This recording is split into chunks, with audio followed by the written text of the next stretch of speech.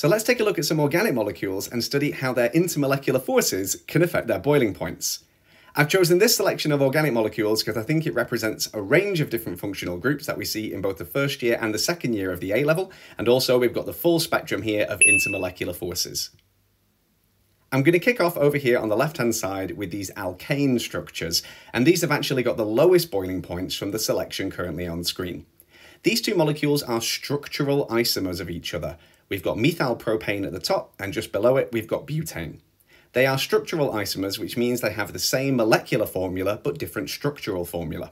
And they both have London forces as their strongest type of intermolecular force. But as we can see, even though -1 is still quite a low boiling point, the boiling point of the butane is higher than that of the methylpropane. And the reason for that is because the methylpropane has actually got weaker London forces compared to the butane.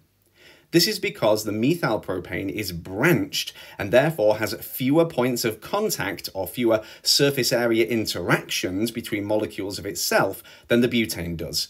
Therefore, less energy is required to break the London forces in the methylpropane.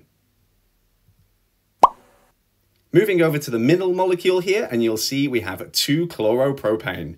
Now it has London forces, just like the two alkanes we were looking at a moment ago, but that boiling point is much higher at 35 degrees C, and that's because it's also got permanent dipole-dipole as its strongest type of intermolecular force. Now the permanent dipole-dipole intermolecular force is stronger than the London forces between the alkanes, and therefore more energy is required to boil this sample of 2-chloropropane.